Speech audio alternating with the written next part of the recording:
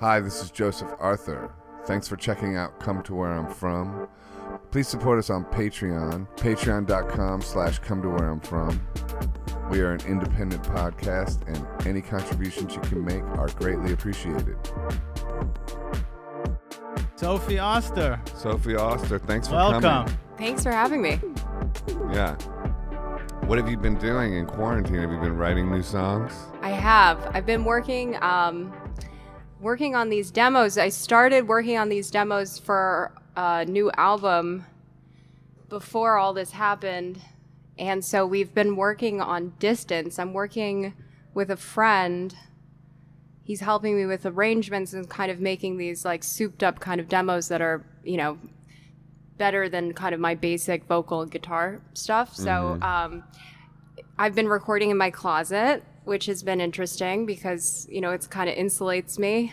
Like a vocal booth closet? Like a makeshift vocal booth. I've definitely learned how to be a bit more independent, learning all these different devices and the live streaming stuff. I've been doing that like quite a bit. Like everyone.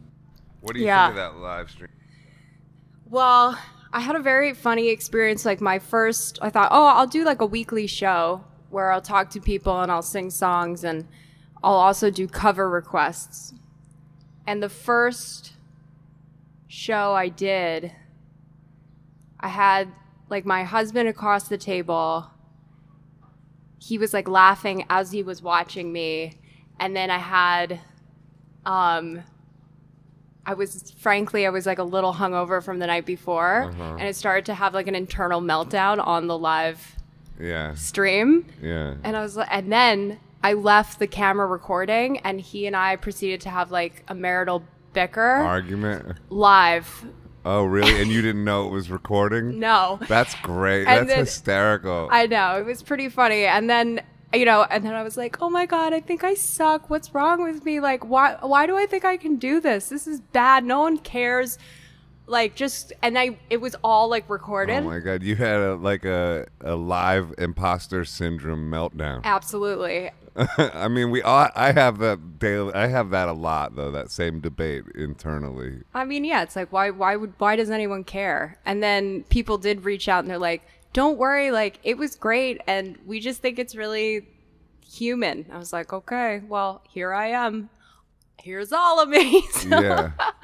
So yeah, I'm just putting myself out there a lot more, and obviously, it's gotten a lot easier, and I can look back and look at the stuff that I've done, and it's I'm getting the hang of it. So was the bickering about him laughing while you were doing it? You were in a high pressure situation. I was like, he wasn't being supportive. It's like, you're making too much noise and you're staring at me. You're making me nervous. He's like, what do you want me to do? I was just there to like help you with the phone and the whatever you needed. I was like, I know it's not your fault. It's just we've figured out that he can't sit close to me or watch me when I do those things. So now he's in the other room or he's away. Yeah, it's a weird thing. I've been doing them every Friday just on Instagram Live, just on my phone. Yeah. But I want to get to a more professional level with it. Ehud and I have been talking about doing that, and Jesse Malin has been doing, like, he got like 4 Black Magic cameras, and I mean he went in. He went deep. He went deep, which is like what we should be doing. Like he's like, I feel like he's like sort of trailblazing. I'm trying to set up Jam Kazam, which is like the new thing. You need to like plug your Ethernet cord directly into your computer, and then it'll take away the latency, so you can actually play with other people. Right. So I guess like my next step would be to try and do a live performance with other musicians in other places. So you know, we'll see. Both of you as musicians, is your goal with the live streams, I'm just curious, do you look for the instant gratification from the fans interacting with you, or do you feel it's just something you need to do because you need an outlet? Well, for me, it's world domination. Or is it world domination, Sophie? I mean, because eventually you have to, as artists, everyone, we're going to have to make a living, and eventually there's going to have to be, unfortunately, the monetary side of it. And how much longer do you go before you say, okay, something needs to change here?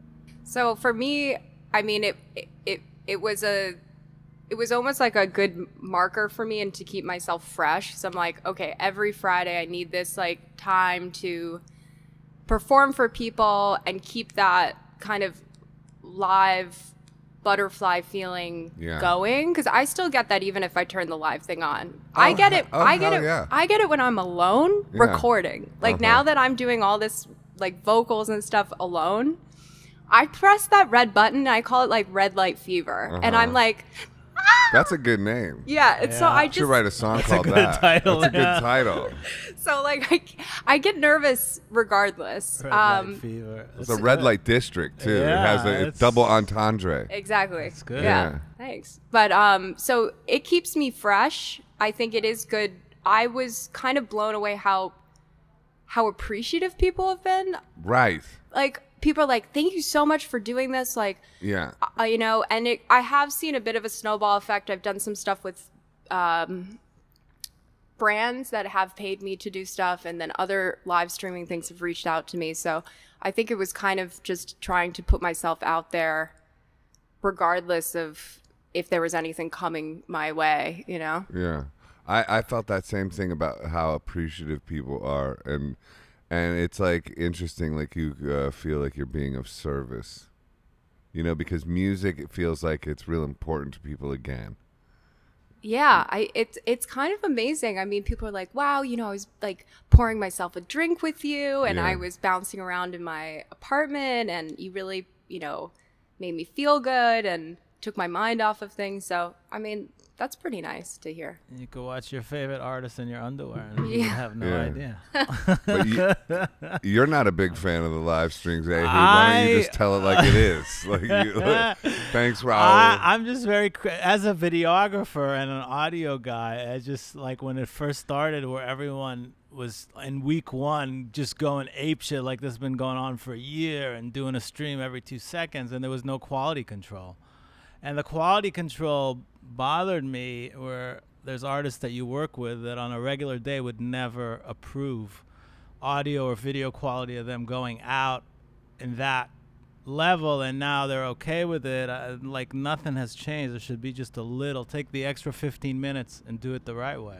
Yeah, I mean, I don't have it completely down, and I'm still learning. I bought some actually defunct recording equipment that came and it like didn't work, but I do have a, you know, dynamic mic set up, and I have a speaker set up, and it does really help the sound. It elevates it. Elevates it. And so for me, it's just about, because I find that a lot of audiences, and I'm not trying to dumb down anyone, but a lot of people don't know why it sounds good. Like, why does this performance sound so great? And why does this sound so bad, you know? And, they don't know. And they don't really know. And so I think it's like, it's just giving it that extra shine and a little, you know. Polish. Yeah. What's the thing It's you actually spray really on a painting? Fixative. Fixative, yeah. It's the fixative to make it shine. No, but fixative, I use matte fixative usually, so it doesn't make it shine. But anyway. It dulls it out. Exactly. I get your point, It though. secures it.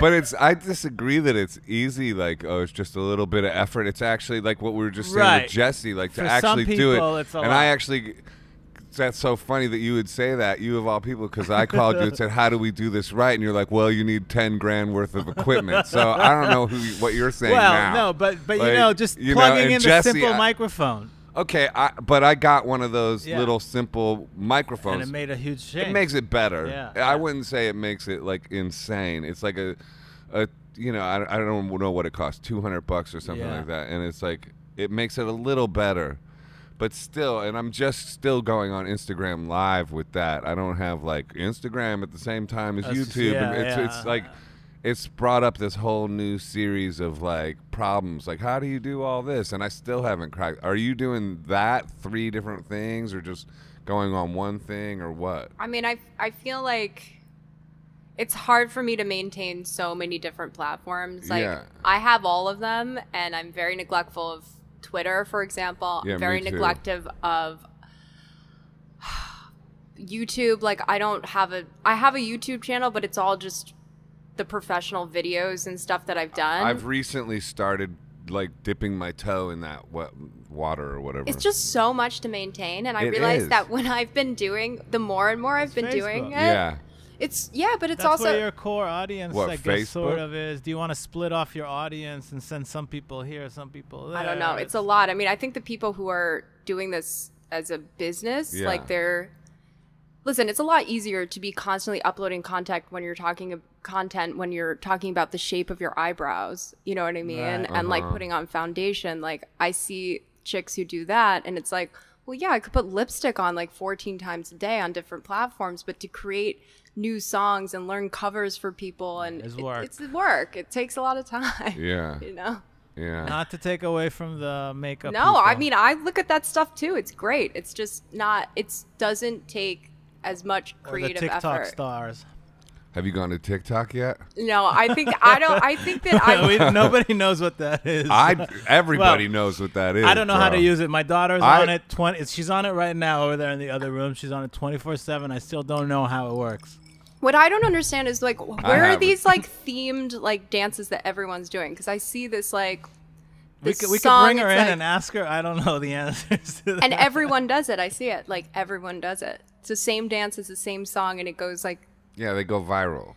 yeah. But do you know this guy Gary V? He's like a motivational. He's like our generation's Tony Robbins, and also for like social media. You should he's a good person to follow on social media. Okay. On Instagram because Entrepreneur. he's an entrepreneur, and at first I was kind of like a little turned off, but I mean I think that happens with anybody who's like a self-helpy person, you know. Sure.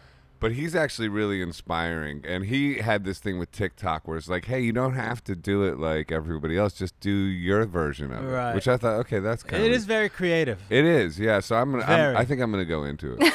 That's my point. Do it. I think Carmen can help you. Yeah, I'm gonna ask Carmen. She's doing.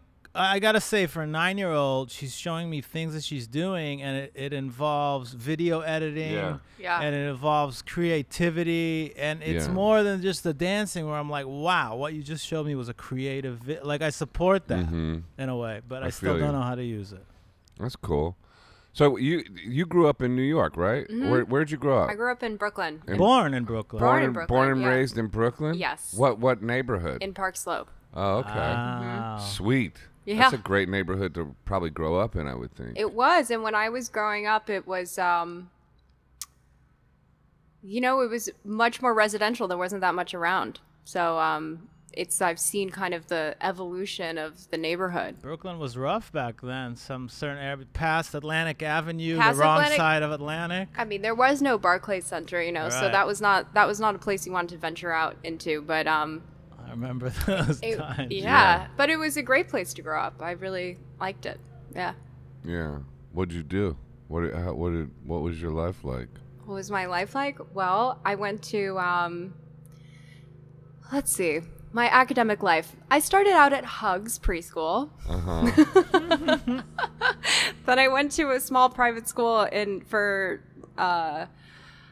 K through 8th grade. And then I switched for high school and commuted to the Upper West Side. Oh, Trader, left for Manhattan. I don't know, because the thing is about those small Brooklyn neighborhoods is that everyone knows each other. So I had been with the same kids from, I don't know, kindergarten through, adolescence. And all of a sudden it's like everyone's kissed the same person. Everyone's, the social dynamics are constantly shifting. And I was like, get me to the city. I'm over this, because it's kind of like a small town vibe. Was it actually, like those a real move neighborhoods. to another Yeah. country to go to Manhattan?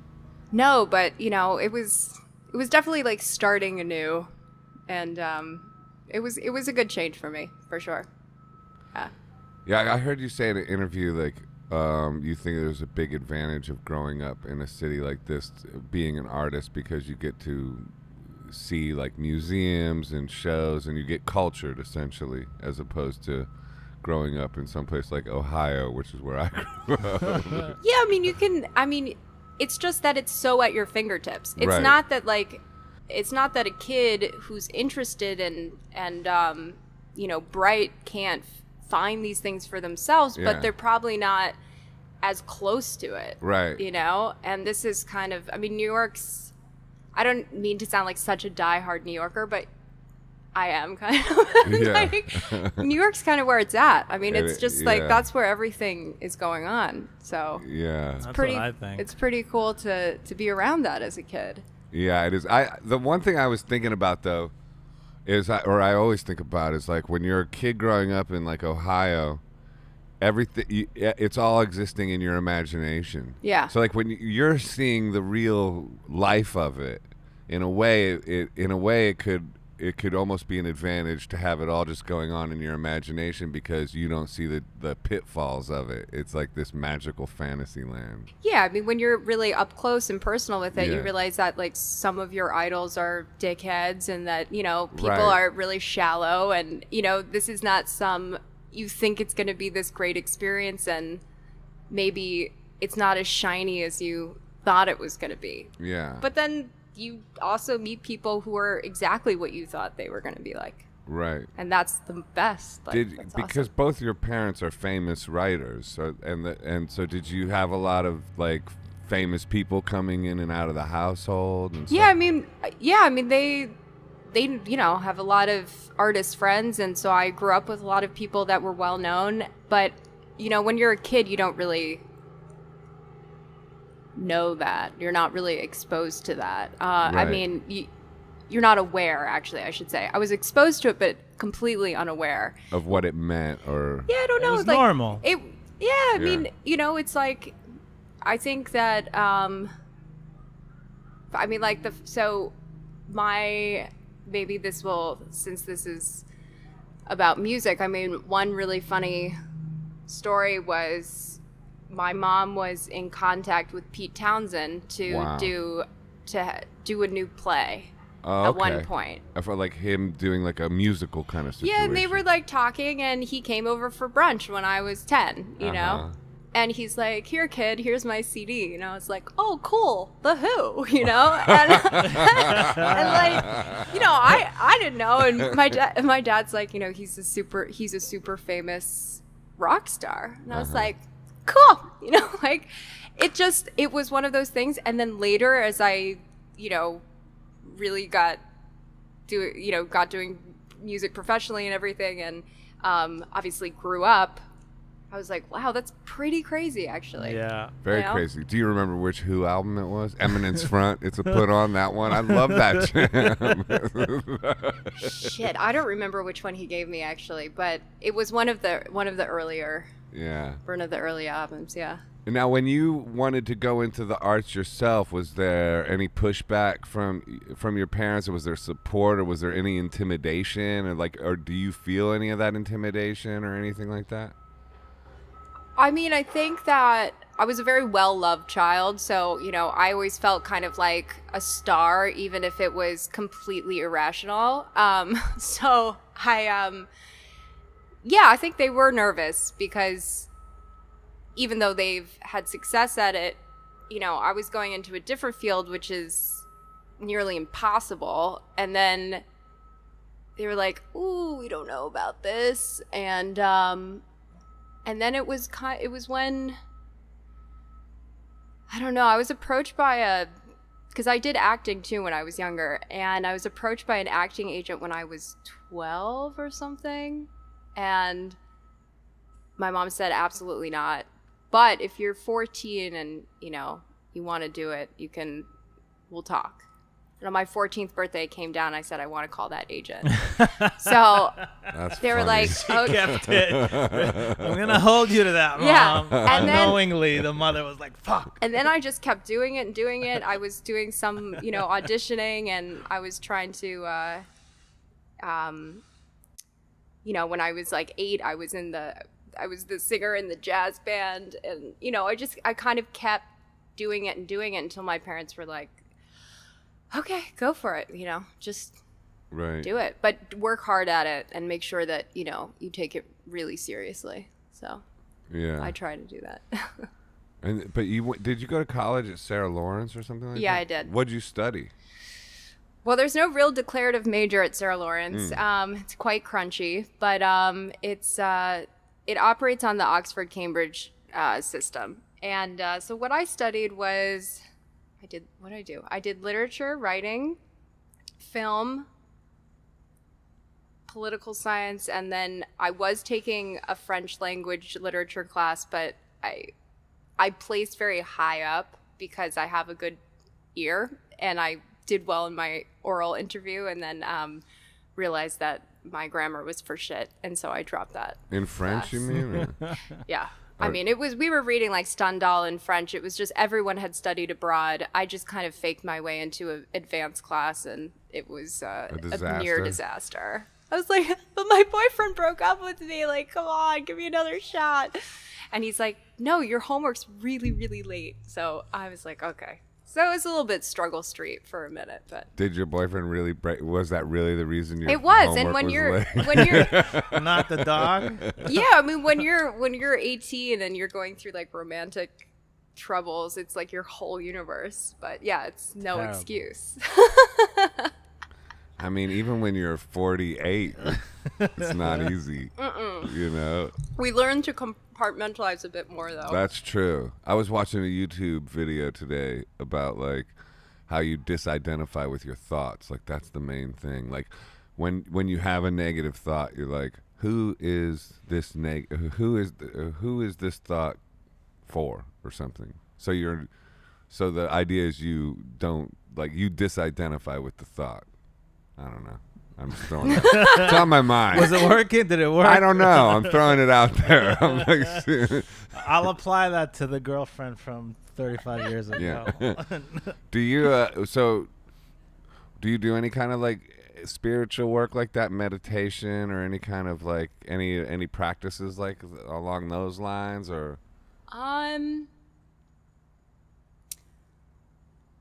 Yeah, I mean. Yoga. Yeah, I was doing. It's funny. I did do a little bit of yoga. It's funny that I've felt more that I need to kind of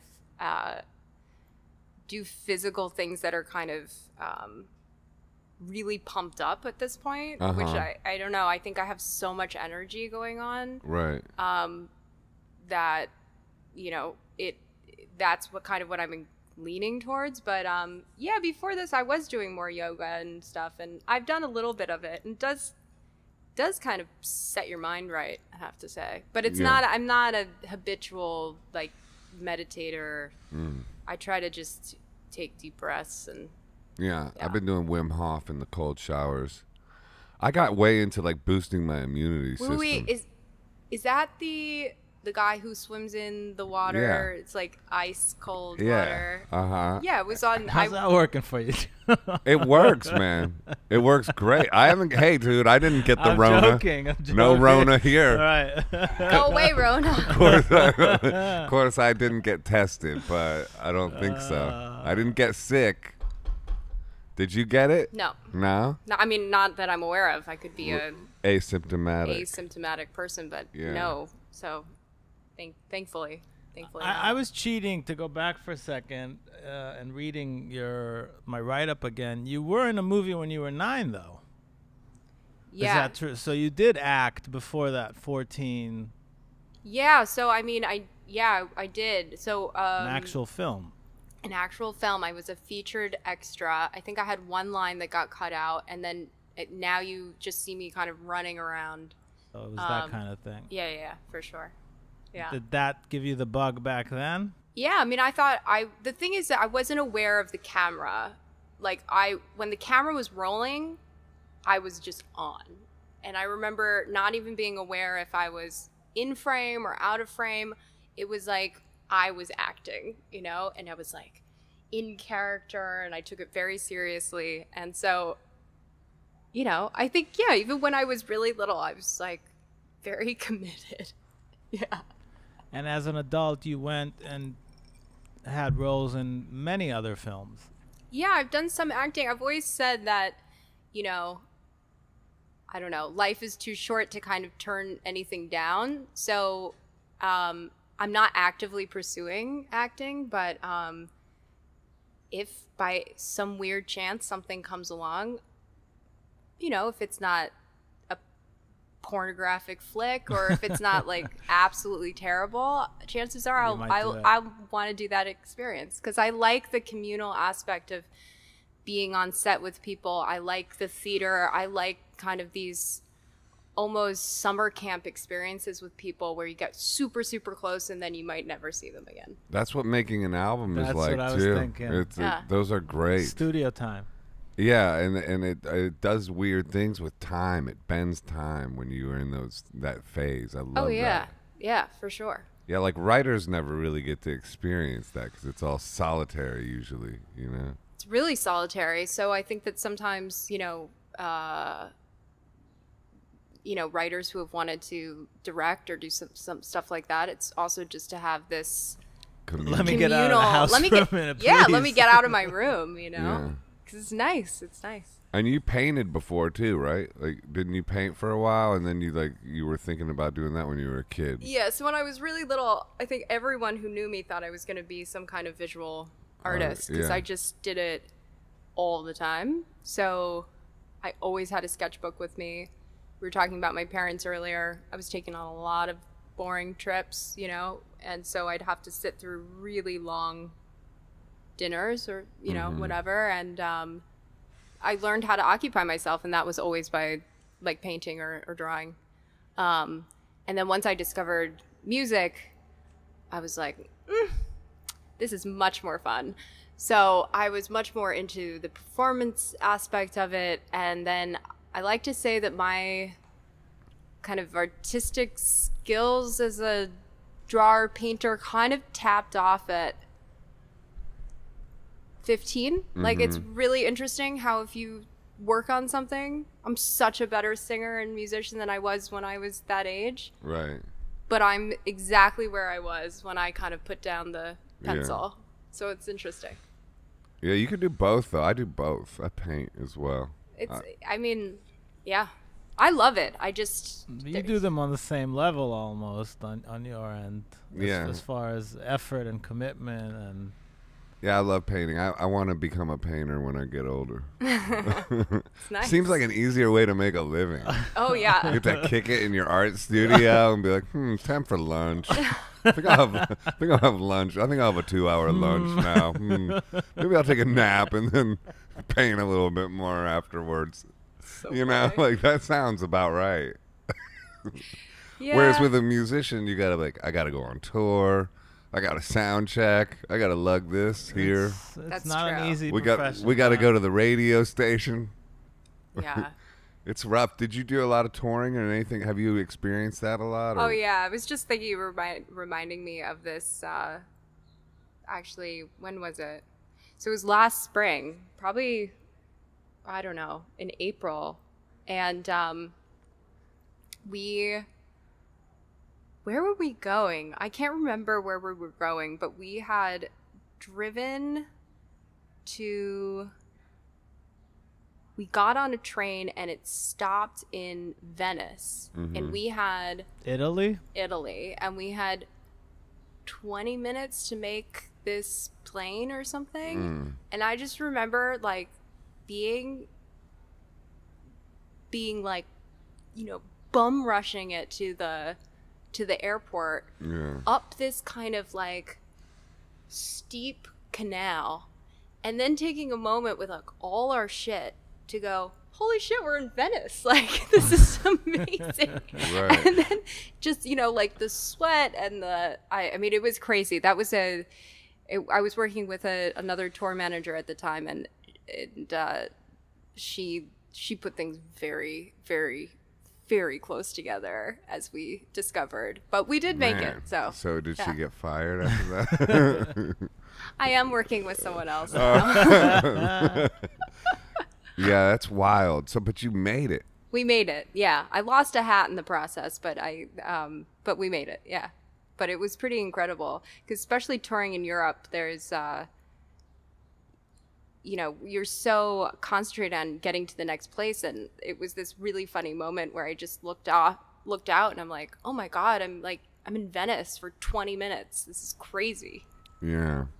You can miss it. You can, like, those experiences, they're so amazing, but you're swept up in the sort of urgency of everything. You can definitely miss it. Yeah, I mean, the last tour I did, people were like, "Oh my God, that's so exciting! You're in London, you're here, you're there," and I was like, yeah, "I didn't see anything." Could have been Hackensack, New Jersey, for all I know. Yeah, because you're staying in these really, shitty places, and most of the time you're staying not in the central part of town. Like when we were in London, we were staying outside in the suburbs in this really, really, really, really, really bad hotel. Yeah. I think I've stayed at that hotel. The bed just kind of like sinks in. And I was sharing a room with my friend, and, there's this much space, like, between the two cots, basically. Right. Yeah. Yeah. It could either be, it was actually lucky to that she was on the road with me. She plays piano. And if she hadn't been there, I think it could have been a really depressing experience. Instead, it was really funny because it was just so terrible. Right. So bad it's good. So bad it's good. Yeah, I got to live in London for a time too, which was awesome. Did you ever live anywhere else, like besides New York, or have you just been lifelong New Yorker? Not for for a couple months at a time, but never for over a year, for example. So no, I've always had my permanent address here. Yeah, that's the thing when you're from here. It's a real hard place to escape. Well, because I feel like I do get to, except for right now, I do feel like I get to escape a lot. Yeah, it's a hard place to leave because it seems like it's one of the best places to live. If you love it. Some people think it seems like torture, I guess. Yeah, I mean, people are of different camps, and I totally get why people get overwhelmed in New York. It can be overwhelming, but right away, the city either eats you alive and spits you out, or you love it. It's one or the other with New York. Yeah. But lately I've been thinking about an escape plan because of all this wildness and because of the rumors about the second coming second coming of Christ. COVID part 2. And that kind of shit. Like, does any of that freak you out, or what do you think? I think sure it freaks me out. I mean, I had a pretty weird night's sleep last night, and right before I went to bed, I was like, oh my God, is the entire summer going to completely slip by? Is it going to be September in like a flash of an eye? And I'm like, oh my God, I got to do something. Like, who has a car? Like, where can we go? But go upstate. I went upstate once during this whole thing. Yeah, I know. It was awesome. I'm seriously thinking about it. Airbnb, like a cabin in the woods with your husband. Yeah. And try not to have any marital bickering. No, it's so funny because we've been completely like easygoing throughout this entire experience, and then our one like little bickering thing is caught live on camera. But hey, so it goes. How'd you guys meet? How long have you been married? We got married last September. Congratulations. Thanks. We did it at my parents' house. It was really small. And then I went on tour, and he went, and he's a photographer, and he was all over the place. He was in Japan, and I think he was in China. He was in South Africa. He was in Kenya. So we just kind of were like, high five, and then like went. And so we haven't had any break from our lives, actually. I think the honeymoon thing is a nice thing to do. The quarantine was the honeymoon. I called it the Corona moon. The Corona moon. Until I was like, we need to start doing stuff. That's funny. How did you guys meet? We met on a dating app. Oh, really? Mm-hmm. You don't have to say which one. Thank you. Okay, So it's modern. It's a modern romance. It's a modern romance. Nice. We started talking when I was on a tour, actually. Mm-hmm. And then we met. We just started talking, and then we met we met officially at 2:00 in the morning after I came back to New York, because I went on a European tour and then I did a East Coast tour. And so my last show was in Connecticut. We drove back to Greenpoint. And y'all were texting while you were driving back and that kind of thing? I was like, hey, like, are you awake? Do you maybe want to meet and get a drink? And so I pull up to this bar. That's awesome. With like a full suit, That's like awesome. a suitcase, a suitcase, a guitar. I'm in a full-bodied sequin suit, and like 2 like Princess Leia buns on my head and like glitter everywhere. So you were like, I don't want to waste this vibe with like just going home, like, and that after show energy of like you're riled up, you got some. I mean, let's be fair. I was like 5 drinks deep, exactly. And I was It's like, hey, are you awake? It's like, Hey, by the way, I was like, I think I just have enough liquid courage to meet you now. Yeah. And, I don't want to have to gear all this all back up tomorrow. No, and I'm like, it's funny too. Like, it's a funny experience. So then we hung out like till, 5 or something in the morning, and I remember I peed in between 2 cars, like in the middle of the street, and then I was like, that's bye! that's when he knew you were wife material. He was like, she's the one for me. I'm not kidding you. That's what he says, actually. Oh my God, that's like, great. He's like, when you drop trout and piss between those 2 cars, that's exactly when I knew. Kind of girl. My kind of girl. I could live the rest of my life with her. I think I said something like, do you dare me to pee? And I was like, what? I peed in the street. I don't know.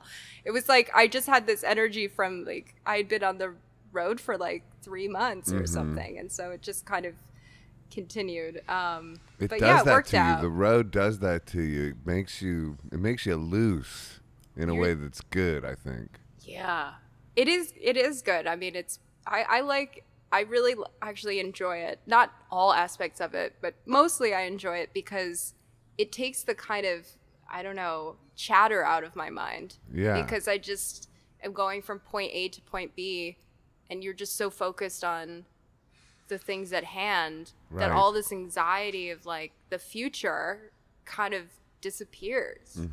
And the self-doubt kind of goes away, and the bolstering of the confidence is there. I mean, unless no one shows up at your show. Well, yeah, that can happen too. That's true. But yes, no, mostly it's true. Mostly that. So that's cool. So you guys met then. How long ago did you meet? 3 years ago. 3 years ago. Yeah. So you dated for a while. Yeah. So there was some sober dates too, I guess. There were sober dates too. Yeah. There was, yes. Where you actually went to the bathroom in a bathroom. Yeah, exactly. Yeah. But there was we had, we were very excited when we first met, and yeah. Not as a segue, but is that why your album's called History Happens at Night? Yeah, my 2-song EP is definitely about that night where history happened, where you peed between the cars. Exactly. I mean, no, it's about it's definitely about this new like chapter in my life. So one song is this really happy song, If I Could, and the other song is about our first fight. So the little the little EP is definitely about all that stuff.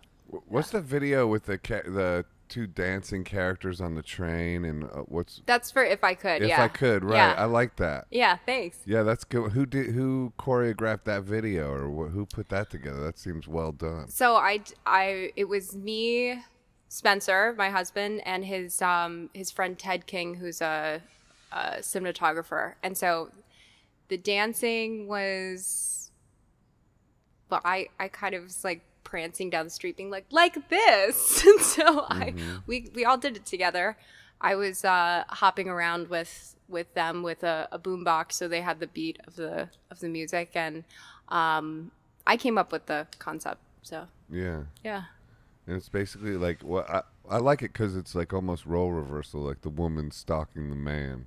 Yeah, exactly. Yeah. And also, so Yari Jones, who's in the video, is a trans activist and actress, and she's doing really well. She just did the Calvin Klein campaign, and she's a very good friend of ours. And then Basit, who's also in the video, was on the LGBTQ Are You the One on MTV, which is basically a dating show where everyone's attracted to everyone. And they were friends, and she suggested I'm using the correct pronouns. Right, 'cause they don't identify part. as he or she. Exactly. They, okay. Yeah. And if you're a kind of grammar nerd like me, then it gets a little difficult, to be honest. But I'm definitely getting with it. Right. But yeah, I wanted to show this kind of story where, I don't know, love is love, and it's about a feeling that should be universal. I felt like it was interesting, like in the deli in the bodega or whatever, where the character who I identified as female, let's say. Yeah, she goes by she. Oh, she goes by Yeah. she. Okay, cool. Was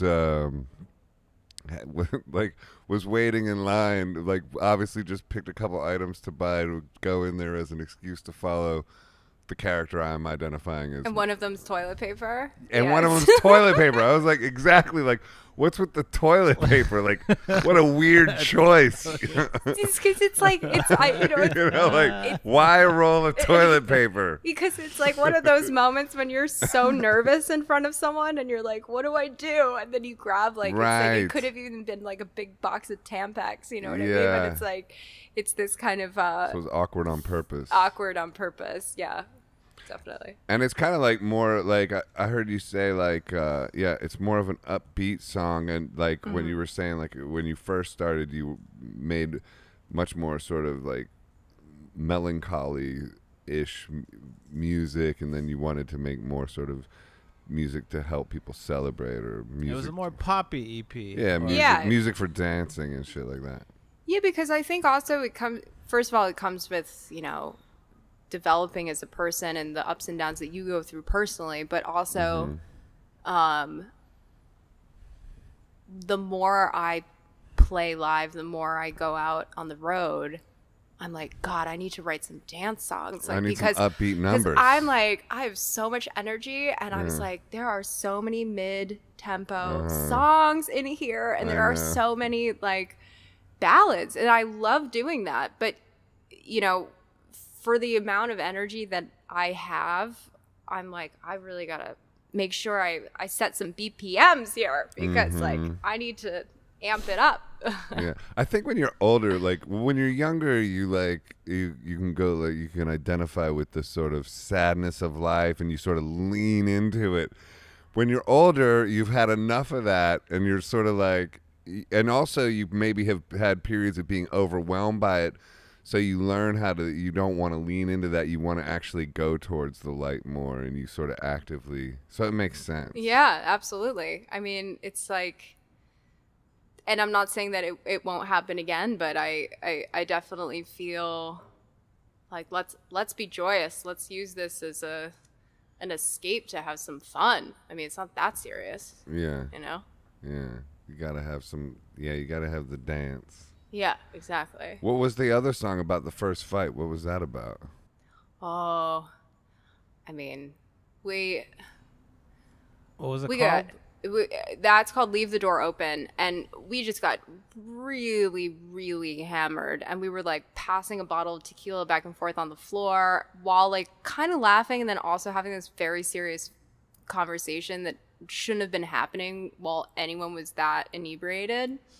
And we just kind of got into it, and I had a really shitty ex-boyfriend, and I kind of started to test him. Like, I started to just see how far I could poke to make sure that he was like the guy for me. That he didn't respond with aggression or something like that? No, so he was like, I'm not doing this. And he walked out of the apartment. I was like, what? And he went down, hopped on a city bike, and went over the Williamsburg Bridge and went home. And he was like, I'm not doing this with you. I'm not doing this with you. I was like, what do you mean? I want to fight. Ah! You were trying to provoke him. Put your dukes up. let's get it out. Uh-huh. But no, he didn't want to do it. And then it's like, you feel kind of silly if no one's fighting back with you. Yeah. They just leave. That's some ninja type shit right there. I know. And I was like, oh, he's the one. Yeah. Okay. It took me forever to learn that when somebody was trying to provoke me, that they were trying to provoke me. Like they knew they were trying to provoke me. It took me until I was like 45 to figure that out. I learned that so late in life. The hard way. I learned it the hard way and wasted so much energy trying to explain something that they already knew. I mean, I think it was also, both of us had been pretty burned, and then we both had our different ways of trying to navigate this new relationship. And okay, so like his thing was to tell me his entire detailed romantic past on our like third date.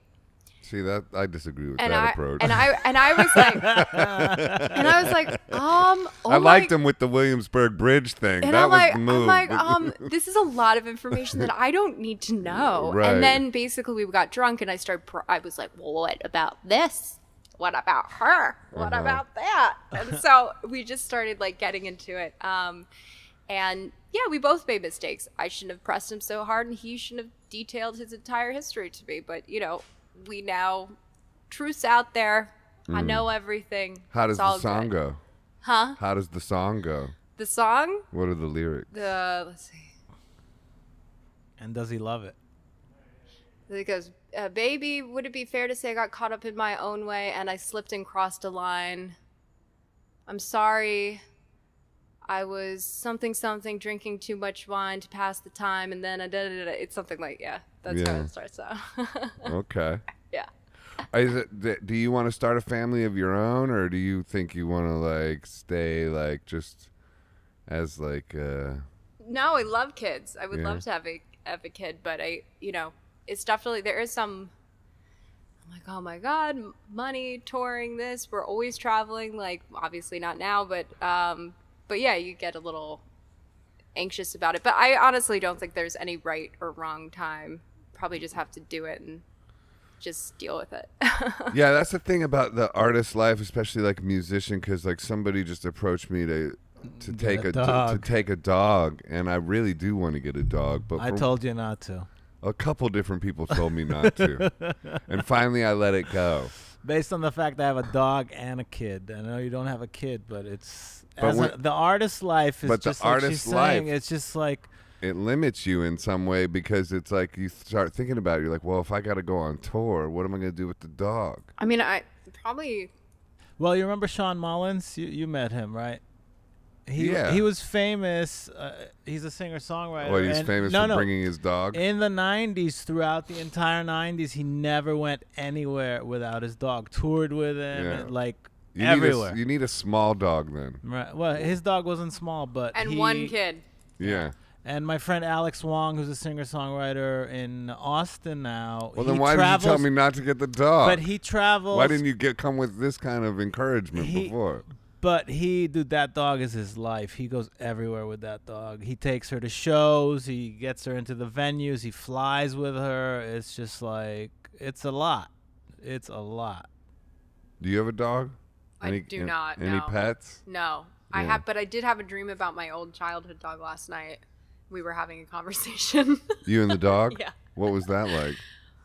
Weird. He shows up a lot. I mean, pets are very close to you, I mean, he died when I was 18, and he comes up in my I think about him all the time. Sometimes when I go to my parents' house, I think he's going to jump up on the door, and yeah, he comes up in my dreams a lot. So I had a weird dream last night where because I just had this reissues coming out, and Rolling Stone just did an article on it. That came out today, but I had a dream about that last night, and in the dream the article came out, and The Rock retweeted it and said that he was going to check out my music. The Rock? Dwayne Johnson? Shout out Dwayne Johnson. Dwayne Johnson. Let's manifest I swear it. to God. It's the weirdest random, like, I don't have any kind of rock obsession or anything like that. So funny. It was so... No posters in your bedroom, No, Poppy? I swear to God. I don't know. And that's an embarrassing dream, by the way, too. Like, but still. That's funny. He's like, has all the Rock memorabilia. Maybe. I did like that show on HBO back in the day. Oh, Ballers. Ballers, I yeah. love that shit. Great. Yeah. He's a great fucking actor. Isn't he the highest paid actor in Hollywood? Action star. Yeah. Yeah. He's amazing. He is honestly, he's amazing.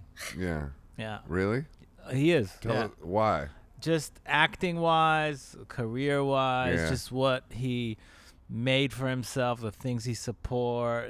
He's just like a great fucking dude. Get the Rock on here. Yeah. I would love to. If anyone knows him, please reach out with some information. We'd love to have him on.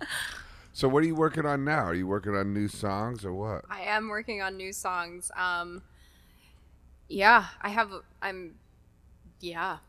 a lot of new songs. Some acoustic ones for the quarantine days or what? What's the vibe? Are you still writing the up-tempo ones or what? Yeah, I just wrote a song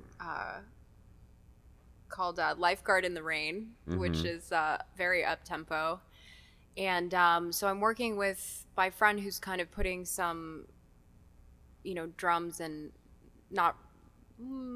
did we put real drums on something? Programming stuff? Yeah, he's programming some things around kind of what I've been like discussing with him, and so they're sounding pretty good at this point. And so we're just kind of navigating how to keep going. I think we're kind of trying to get about 6 or 7 together to show my label, who has to kind of What's your label? sign off on everything. BMG. Oh, okay. Yeah. Before that, you were on Sony Red, right? Yeah, that's just distribution. Yeah. So, and it's funny because BMG and Sony used to be together, but so no, I have a label and publishing deal with BMG, and so yeah, they have to sign off on. I got a publishing deal with BMG, not a label deal. I don't have any label on it. Well, I guess Real World now again because of this reissue. But do you work with an A&R guy or? Yeah. Yeah. Yeah. The same one, or does it change around? Well, there's like a whole team. Everyone has their different hats that they wear. Yeah, we'll see. I'm trying to just keep moving. And the whole BMG story was with your previous album that you were shopping it around for a while, right? Yeah, so I made my last full-length record with Tore Johansson in Sweden, and that was an amazing experience. That was really unlike anything I've maybe will do or have done in the past. So we did it I think we finished in 2016, late 2016, and then it just. I kind of was knocking on doors for a long time until BMG finally picked it up, and then we had to wait more. So it didn't come out. The label before that, did they not want it? So I had a deal with Sony Europe fall through. I had to start shopping all over again. I really wanted support for this record. And so because when you went out to Sweden, you assumed they were going to put it out for you. No, I went out and did that record completely on my own with Tore in the hopes of securing something after the fact, which is what ended up happening. But I'm someone who just needs to keep moving regardless of what if people are gonna like approve of me or not. I just want to keep going. So, and then I'll kind of apologize later, I guess. So that's a good way to go. Yeah. I don't know how important labels are anymore. Right. I mean, I guess if you get a lot of support or money and stuff like that, but otherwise it can almost be diminishing returns because you're assuming they're going to do more than they do, and then so nobody does anything. Absolutely. Whereas if you're independent you go for it because you know nobody's doing anything. Yeah, absolutely. But I do think that even though labels aren't doing even half of what they used to do, it's there's still certain things that I don't have to deal with, and that, you know, people who are kind of experts in that will do for me. And there's more budgets for things, and so far so good. We'll see.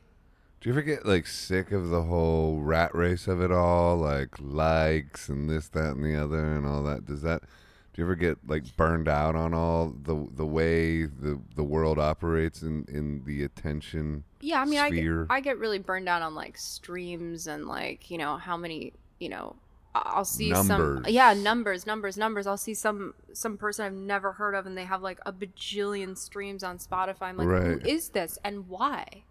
And how? It's all rigged. Like, how, why, and who are you? And you never heard of them, and they have like 400 million followers on this, and that, and the like, other. Who are you? And what are you doing? I mean, you know, it's just, it's unbelievable. And I don't, you know, totally understand it. But you can't, like, you have to kind of tunnel vision. You have to tunnel vision and divert and not compare yourself. It becomes like some kind of spiritual practice of just like detachment and also just moving forward with like without attachment to results in some kind of way. But then again, the results are also a reflection of what you're doing, so you have to sort of pay attention to a degree, but not too much of a degree to where you get discouraged by those kind of things. Absolutely. You know. Yeah. Totally. Yeah. And in the whole quarantine, and you're recording new songs, is the label still discussing anything with you, or they're not in the picture? What do they see as plans as that discussion happened? I mean, I sent them, because, you know, BMG has such a major catalog, they gave me one thing I did that wasn't original was I did a new cover of a famous song in their catalog, and so that's going out to that try Tina Turner cover. Yeah, so it's gonna, you know, it's for like I did what is it? The Best by Tina Turner. Simply the best. So it's like a slowed down, like romantic, very like heartfelt version. And so that's, you know, going out to. Is that the video with the horse? Yes. Her riding on the horse. Yes. Yes.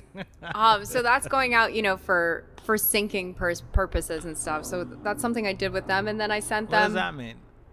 Syncing, like for TV shows. Oh, to get TV, spot. Movies. commercial, movies, whatever it is. Placement. Placement. Yeah. Okay.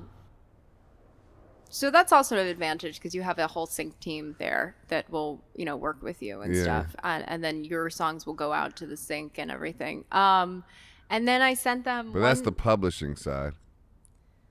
More than the label side, probably. Yeah, but they're all kind of working together. Kismet. Yeah. So I sent them one demo that's pretty finished so far, and they said keep going. So I was like, okay. And you had a song on the John Turturro movie, your song Mexico. Yeah, exactly. For 3 minutes, I was like, oh, that was fun. That's amazing. Yeah. It's I mean, usually you get, you know, a couple seconds or something, but yeah, it was a whole scene in the Joe got the closing credits of Shrek 2.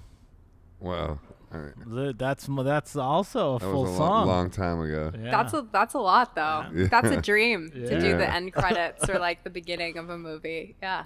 Yeah. Which John Turturro movie was it? So it's a new one that just came out called The Jesus Rolls. It's based the bowling one. Yeah, it's based on the Jesus from The Big Lebowski. Oh, really? Mm-hmm. That's killer. Is it out? Yeah, it's out. Oh, I gotta watch it. Who directed it? John. Oh, he did? Yeah. Oh, that's funny. He's a good director, isn't he? Mm-hmm. Yeah. Yeah. Did you meet him or just? Yeah. You did? Yeah. Oh. I went to the screenings. I saw it like 3 different times. Yeah, it's awesome. Did you write the song for that or no? He just used it? I wrote it, and then they picked it up because they were re-editing the film. They had, just like anyone else, they were having some troubles with, getting with the distribution and stuff, and so they need to re-edit some stuff, and then ended up it's basically the Gypsy Kings and my song in the whole movie, so it's pretty cool. That's it? Yeah. Wow. The whole soundtrack is basically the Gypsy Kings, and then you have my song come on.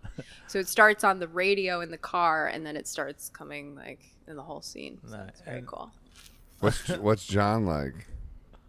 And how he's do we awesome. get him on the He's podcast?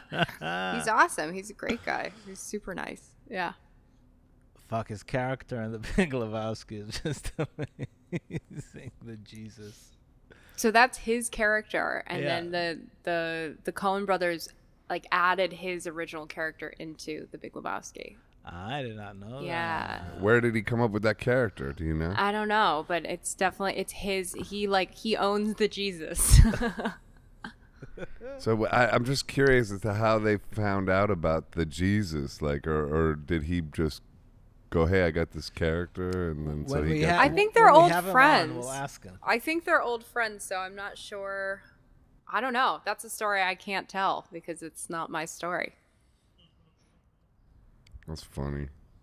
I gotta check that movie out. Yeah. What's the movie like? The movie's hilarious. Is it just a comedy kind of thing? So or- it's based on. The movie is based on a French film from the 70s with Gerard Depardieu, and it's these three. It's a road movie basically, okay. and the title is completely escaping me, but no, I'm not going to Google it. You can figure it out. Okay. But it is based. It's using the character of the Jesus, and then it's also based on this French film. Does he bowl in the movie? Just like that? Yeah. Do you bowl? Have you ever bowled? Oh yeah, come on. Yeah, Yeah. I've bowled. Come on. I now, miss Poppy. bowling. I don't. I do, man. I that's one of. What is the first thing you're gonna do when this quarantine ends? Oh, And when do you think the quarantine's gonna end? I don't know. I'd really like to go swimming. Yeah. And I'd really like to go to a dance party. Yeah. And I'd really like to put on a dress And play music live again. and play music live again. When do you Yeah. think that? Do you have any idea of when you think that's gonna happen? What's your take on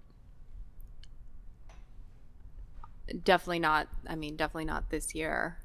No. No, I don't think so. Unless it's like small performances, maybe small performances, but definitely not large concerts. I mean, that's just like an infestation waiting to happen. So Yeah, but it seems like people are like the lockdown is ending. It feels like it just seems like. nah, I think it's just because it's really nice out now.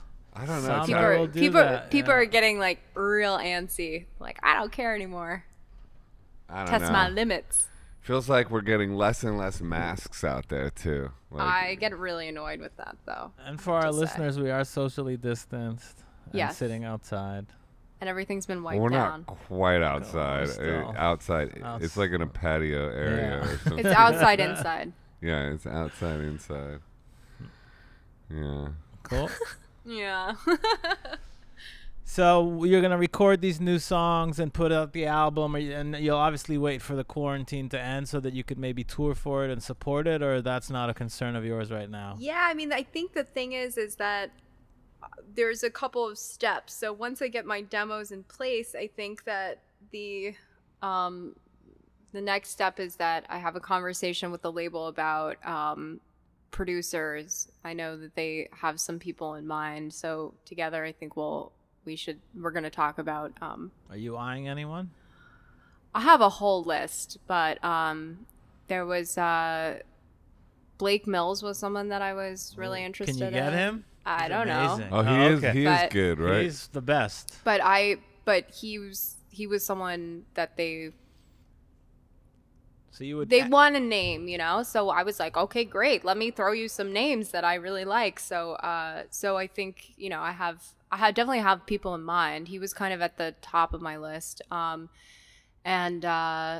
so I think they want to hear the demos in kind of a more fleshed out thing is what I'm doing now, and then see if they can set me up with someone who has Is a that how it reputation. works? Where you tell the label, I want to work with John Alasia, Steve Lillywhite, and Blake Mills, and they come back and say, nah, you're gonna work with this guy. I think depends. I think it depends on budget too for also them and how much yeah. they want to put into it. Exactly. Yeah. It depends on so many things. Mm. I mean, a label can be like super involved and super supportive to just basically And just get you whoever you want. non-existent. All right. Yeah. You So know, it's and everywhere in between. Interesting. So I think it's it depends, but you know, if that's what they want to do, I'm totally game for it. So that's kind of the next step that we're discussing. Yeah. And your live, I know this is gonna come out in 2 weeks or so, but your next live stream is tomorrow. I heard you're doing a Rockwood thing. Yeah. So I'm doing my thing at 5 on my Instagram, and then and then Rockwood is at 8 p.m. on their Facebook and their. Is that to help support them as a club, or is that? I think. Well, I know donations? there's a donation involved, and yeah, I mean, when Rockwood, I've played so many times, you know. So Rockwood's doing live streams now? Yeah. Well, but from the Just like what artist's we did. house, but not from Rockwood. Not from Oh, Rockwood. you're not going to Rockwood. Yeah, no, they're Because we did one yesterday at Bowery Electric. an actual from the that we're Like, that's what- planning to start to do that. Yeah. Yeah, Yeah. I've seen that. I saw that. I follow Katy Perry, and she did something at Hotel Cafe. She's got a budget. Yeah, but I'm saying it's still Same. the From the same actual idea. venue. Yeah, she yeah, went to yeah. the Hotel Cafe and they set her up, and That's she amazing. did She's it. pregnant. I know. I follow her Instagram. We have the same French publicist. Who's that? This woman, Sarah Abassa, and she was like, "Oh my God, you and Katy Perry would be such good friends. She's so nice." I was like, "Oh, Hook it cool. up. Hook it up." I love France. I love going there. I used to Yeah. tour there a lot. Did you ever tour in France? Yeah, I've played some really nice venues there. In Paris? Did you ever? What do you think of Paris? I love Paris. I mean, you know, even if my grammar's not that good, I still speak pretty well. So, so it's nice to kind of speak the language, and I love it. I mean, I had my first birthday there. Really? I had no hair, You but I had turned my first 1 birthday. year old in I did. Paris? Yes, I did. Yeah. What was your first memory? I think. Interesting question. I think my first memory was these. I actually wrote a song about it. It was these little patent leather Mary Jane shoes that I used to wear as a little girl. I think I was about 3, and I remember clicking on the sidewalk, and then I wrote a song called Mary Jane's. So. In Brooklyn, huh? In Brooklyn. Yeah. Mary Jane shoes in Brooklyn. Yeah. Yeah. That's a good lyric right there. Yeah. Hey. That's why she we're wrote a song about coming up with some good lyrics today. Yeah. Red Light Fever. Red Light Fever, Mary Mary Jane's Jane in shoes. Brooklyn. Yeah, exactly. Amazing. Well, thanks for doing the Yeah, podcast. thank you for Yeah, coming out. I'm so excited to be out. It got a Yeah. little comfortable in the hot box, I gotta say. It's not that bad. Yeah, it's I'm not that sweating, bad. but Yeah, not yeah. that, you know. Yeah. Yeah. Next, we got to move to an air-conditioned location, but it was just hard to really in the last. But air conditioning makes too much noise too, right? Well, no, you could EQ that. I mean, we had the construction Bowery noise Electric. in the beginning. No, yeah, no, it- but when we took a almost 2-month break from the podcast when this started, and really wanted to have the connection to sit with someone. Yeah. And when we decided, okay, it was time to do it again, and it's still hard to get people and artists, even locals, to come out and say we're sitting this far apart in an open space, and the concern is still there, and obviously I understand it, but Yeah, we no, I get appreciate you coming out, riding the city bike down here. I walked. Oh, you. What neighborhood do you live in? Or I live right over here. Oh, you live around Yeah. here. So Oh, it's cool. really close. Like West Village Yeah. type of vibe. Yeah, so it's not far for me. I have a art studio I'm painting in the West Village, a gallery on West 10th Street. I love it. Oh, nice. Yeah. Yeah, it's my first experience, like kind of having a space in the West Village.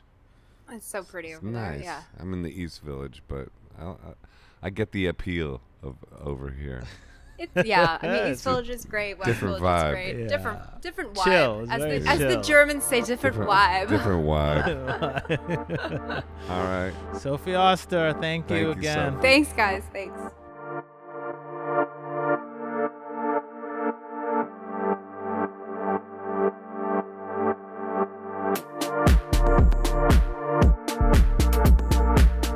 Hi, this is Joseph Arthur. Thanks for checking out Come to Where I'm From. Please support us on Patreon, patreon.com/come to where I'm from. We are an independent podcast, and any contributions you can make are greatly appreciated.